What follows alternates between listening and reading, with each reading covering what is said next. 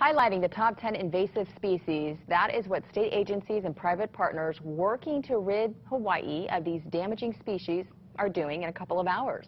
KITV4's Ashley Moser joining us live from the state capitol with more on this. Good morning, Ash.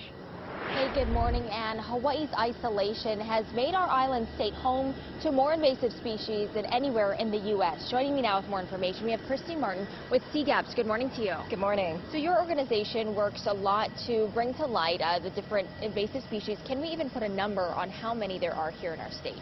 I think that would be really difficult because, of course, the definition is just a little bit blurred.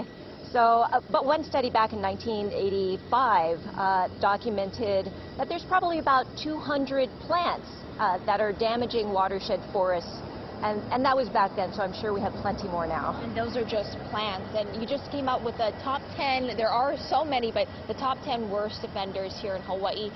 For me, at least, I was surprised to see rats and mongoose on that list.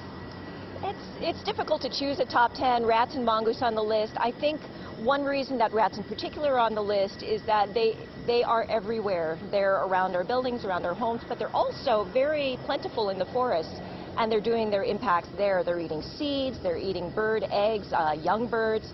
It's having a huge ecosystem impact. Thank you so much. I appreciate it. And this morning here at the Rotunda, you'll be having a press conference to thank a lot of people who have been fighting this. I think people can get a little bit depressed about the influx and spread of invasive species. Really what Hawaii Invasive Species Awareness Week is about is celebrating those people and those groups that really put forth the effort to address this problem.